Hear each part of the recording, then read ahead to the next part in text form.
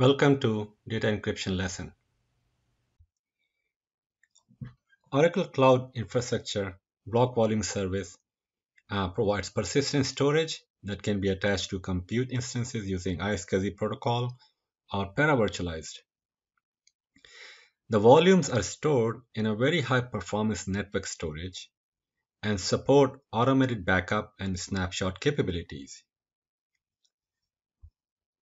Volumes and their backups are accessible only from within a customer's virtual cloud network and are encrypted at rest using unique keys. For additional security, iSCSI CHAP authentication can be required on a per volume basis. The object storage service in Oracle Cloud Infrastructure provides highly scalable, strongly consistent, and durable storage for objects.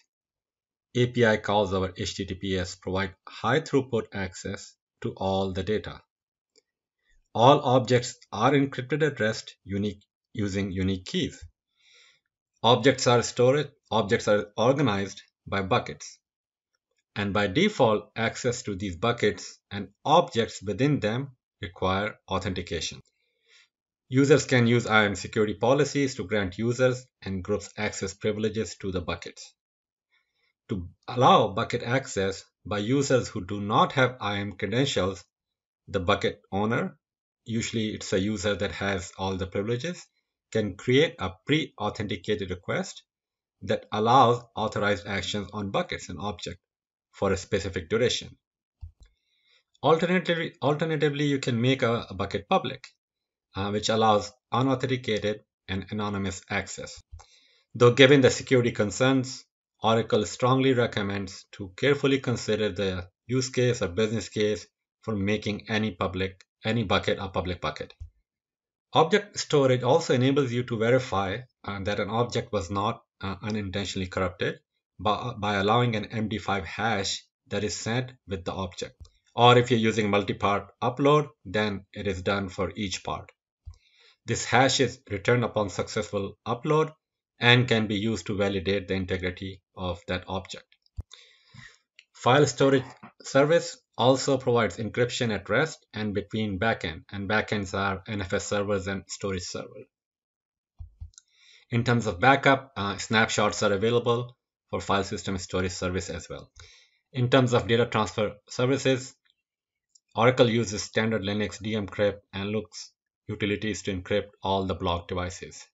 So as you can see, very strong encryption policies and utilities are provided for all different type of storage services that are available in Oracle Cloud Infrastructure.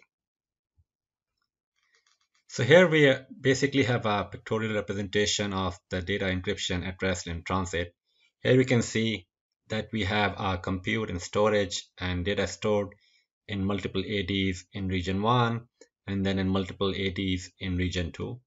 All data is encrypted at rest and also during transit. So the link between the regions is also secure and data is encrypted when it's transferred between these two regions if it is transferred. The keys that are used for encryption can be Oracle managed or customer managed. So what about database encryption? Database is also encrypted at rest and in transit. At rest, basically Oracle uses TDE encryption for backup at rest or data sitting at when the data is at rest. And then we use key store or wallet for managing the master key that is used to perform this encryption. For data in transit, you can use native Oracle Net services that provide encryption and integrity capabilities.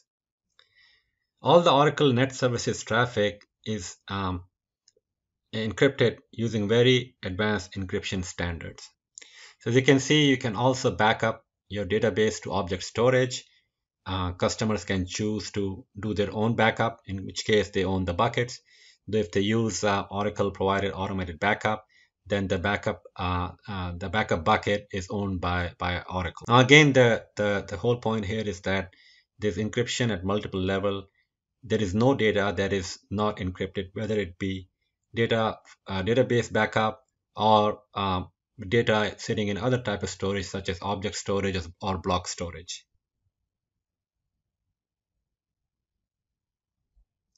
Now, what about key management provided by Oracle?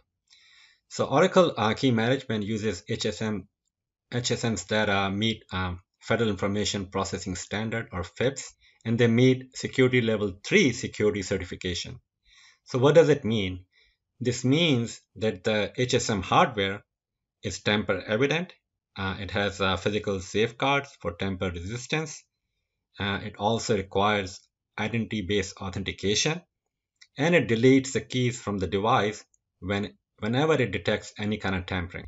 So as part of this service, Oracle creates highly available key vaults that ensures that all your encryption keys are stored durably.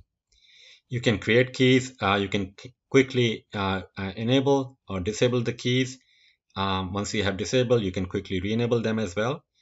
This is to ensure that these keys cannot be used by anyone else.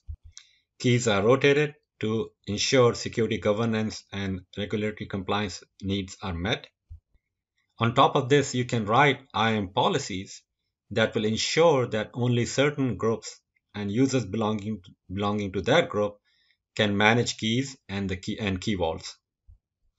And you can get even more granular in terms of IAM policies. So you can write IAM policies that allow only certain users and groups to allow them to associate keys with other Oracle Cloud Infrastructure resources such as block volume, object storage buckets. You can use Oracle Audit Service to monitor the lifecycle of your keys and key vault. And finally, you can delete key vaults that you no longer are using. So now just to recap, as we saw the data encryption at multiple levels, all the data that is stored in OCI is encrypted, and then the keys that we use to encrypt them are very highly available, durable, and secure. Multiple levels of authentication is provided. You can tighten these controls even further using IAM policies.